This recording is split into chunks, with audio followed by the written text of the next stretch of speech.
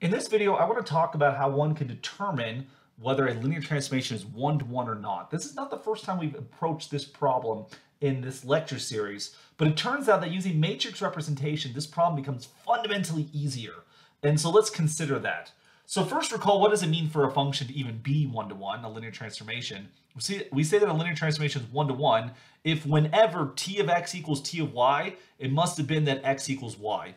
So one-to-one in a nutshell means that the only time that the images were the same, the only time the output was the same, is if the input was the same. Different vectors must go to different locations with respect to this map. That's what it means for a function to be one-to-one. Now, we've seen that for linear transformations, being one-to-one is equivalent to the kernel being trivial.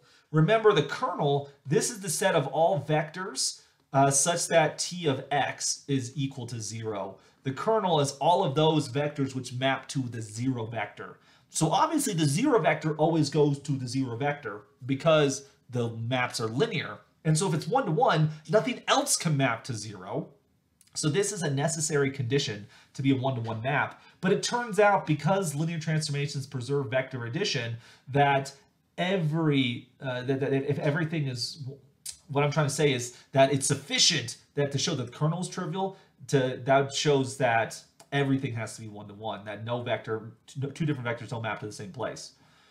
All right, so to show that a transformation is one-to-one, we usually show that the kernel is trivial. But how do you find the kernel of a transformation here? Well, it turns out that when you look at the matrix representation of a linear transformation, call it A, then the kernel of the kernel of T is actually going to coincide with the null space of A.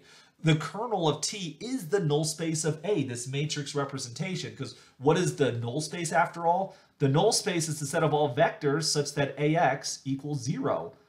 Now, the matrix transformation has the property that T of X is just A times X. So if the kernel, we want all those vectors which go to 0, which is the same thing as the null space. So the thing to remember here is that the null space of a transformation, the kernel of a transformation is equal to the null space of its matrix representation. And we have practiced computing null spaces, so if we can compute a null space, then we can compute a kernel. Consider the following linear transformation. Take the transformation t of x equals x plus y so t of xy is x plus y for the first coordinate, 0 for the second coordinate, and 2x plus 3y for the second coordinate. When it comes to computing the matrix representation, it's a little bit easier if you write it as a column vector. So x plus y, 0, and 2x plus 3y. And you want to line up the variables as if they were columns of a matrix. So then when you look at them, you can see the column vectors. So you get 1, 0, 2, that's the first column. And then you get 1, 0, 3, that's the second column. So we can very quickly see this matrix representation for the transformation. Let's now row reduce this. I would put a pivot in the 1, 1 position, and I'm going to put rows of zeros at the bottom because that's required to be in echelon form. So now we see this matrix right here. We still have our pivot position in the 1, 1 spot. I want to get rid of the 2 that's below it. So I'm going to take row 2 minus 2 times row 1. So we get a minus 2 minus 2. That then row reduces the matrix to the following. So we then look at our next pivot position right here, which admittedly we actually have enough information to answer our question, but just for the sake of example, if we want to put this in row reduced echelon form, we'll take row 1 minus 2 times row 2. So we get a minus 2 right here. And so now we have our echelon form right here. This is actually our row reduced echelon form. So, okay, how do we determine the kernel from this information right here? You're going to notice the following, that there is a pivot in each of the columns. So this tells us that the columns of the matrix A, these columns are linearly independent. Linearly independent. And so what does this tell us about the null space? If the column vectors of A are independent, then that actually means that the null space of A is going to be trivial. The only thing in there is the 0 vector. We don't have any free variables for which we can find non-trivial solutions to the homogeneous system. But the null space of A is the same thing as the kernel of T.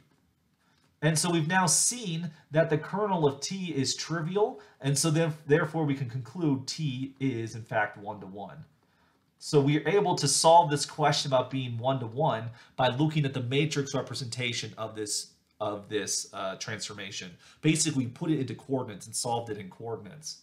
Let's look at another example. This time, let's take the linear transformation where S goes from R3 to R2, and it follows the following rule. S of xyz is equal to x plus y minus 2z for the first coordinate and negative y plus z for the second coordinate. If we write this as a column vector, there'll only be two columns. You get x plus y minus 2z. I'm going to put the variables in descending order. And then you're going to get negative y plus z.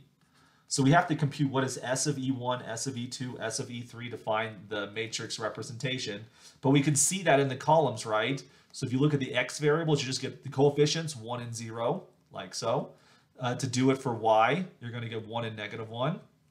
And then for the last one, you're going to get negative 2 and 1. We see right here. It's much like if you write your formula for the linear transformation as a column vector and you put the variables in order, then it's basically like how do you translate a linear system into an augmented matrix? It's basically the same process. You can see the matrix representation right here.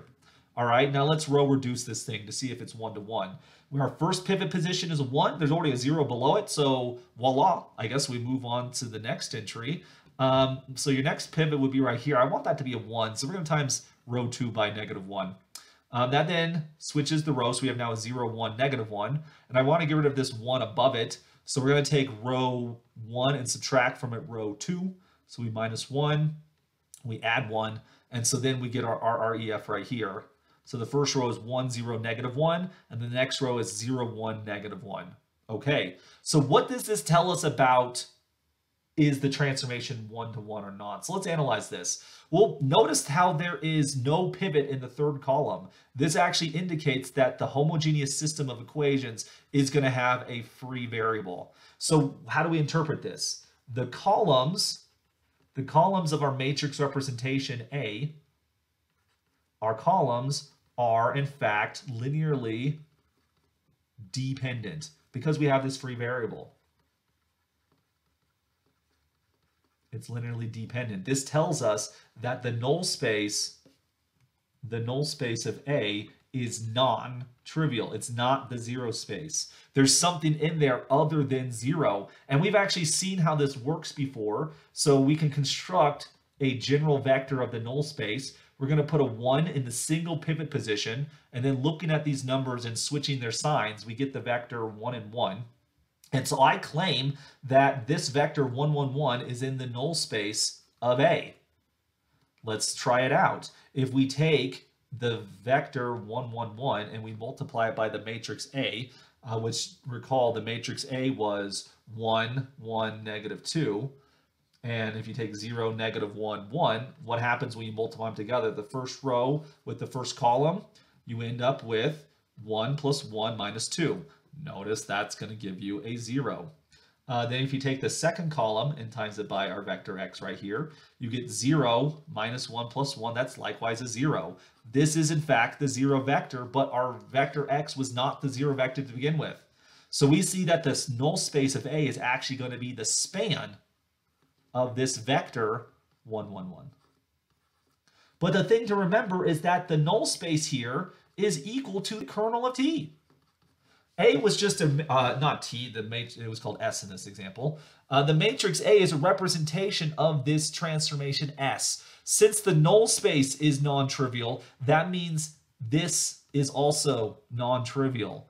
And if the kernel is non-trivial, we then conclude that S is not, it's not one-to-one. And in fact, we have evidence on why it's not one-to-one now, right? Look, if I take S of the vector 1, 1, 1, what's going to happen here? So remember what the formula of S was. We can see it back here. So we're going to take for the first coordinate, we take x plus y minus 2z, and for the second coordinate, we take negative y plus z.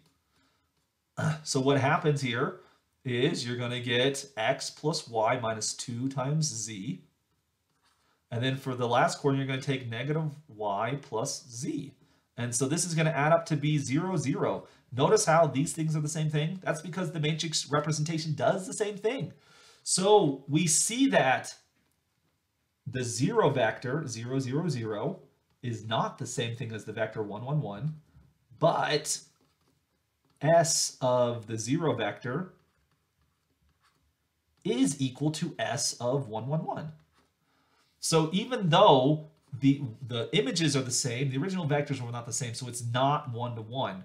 And in fact, we're just playing around with 0, but we can do this for anything. Let's pick our favorite vector of all time, right? So let's take the vector, let's say like 1, 2, right? How do we get that? Well, if we can find a vector that solves this, so let's say we found the vector y equals whatever, right?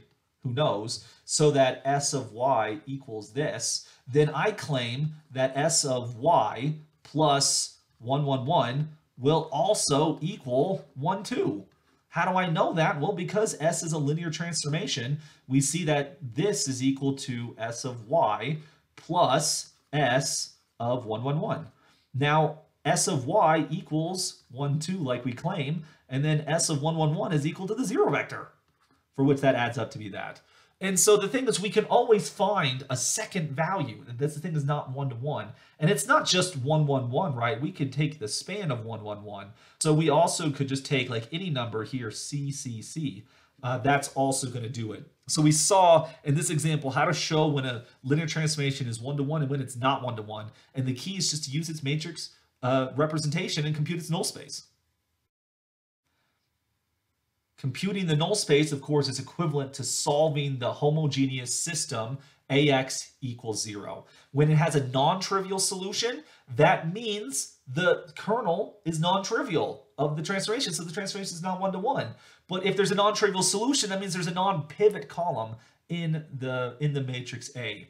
Now remember, the nullity was the dimension of the null space, but it's also the number of non-pivot columns in A. So if A is an m by n matrix, and let's suppose m is less than n, that means that A has more columns than rows, and so A necessarily has to have non-pivot columns. So if you have fewer rows than columns, like we saw in the previous example, then the nullity has to be greater than or equal to 1. And so the null space of that matrix A has to be non-trivial. So the corresponding linear transformation could not be 1 to 1. So from the very beginning, notice we had this map S. It went from R, let's see, it went from R3 to R2. And so that tells us that the transformation, the matrix associated to S right here is going to be 2 times 3. It's going to be 2 by 3. So because the domain is bigger than the range, this function cannot be 1 to 1, not 1 to 1. We actually knew that without having to do a calculation. If the domain is too big, then your function cannot be 1 to 1. You have too many vectors, so that some of the vectors are going to have to collide, thus making it not 1 to 1.